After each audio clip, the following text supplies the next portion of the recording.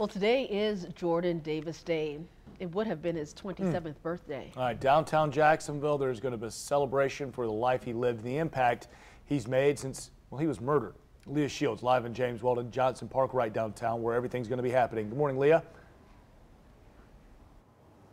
Good morning. This is about 15 minutes from where he was murdered, but this is the park, James Weldon Johnson Park, where family and friends are going to be gathering here today to celebrate what would have been his 27th birthday. And as it is, as usual, what they do here, playing loud music to honor him.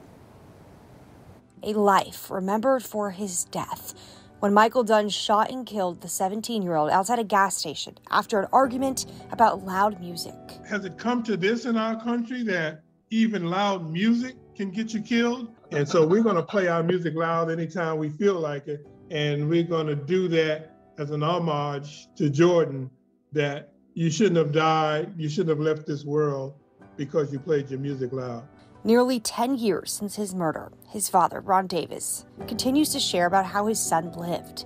For Jordan Davis's birthday today, the music will be played loud in the heart of Jacksonville. Friends of James Weldon Johnson Park are sure of it. But yeah, we'll turn it up. We'll definitely turn it up for Jordan.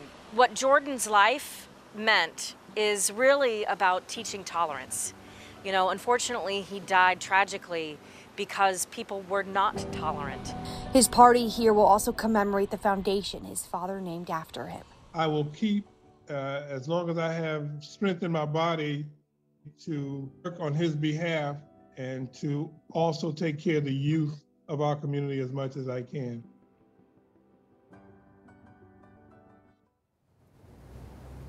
$11 a.m. to 2 p.m. today, right here. There's going to be jazz music here. There's going to be free cake, free cupcakes. They really want this to be like a warmth celebration of his life, something people can all be happy about. If you don't know where this is, right across the street from City Hall, right here in downtown Jacksonville. Again, it's welcome to the public, and they want people to come out and celebrate his birthday. Leah Shields, First Coast News on your side.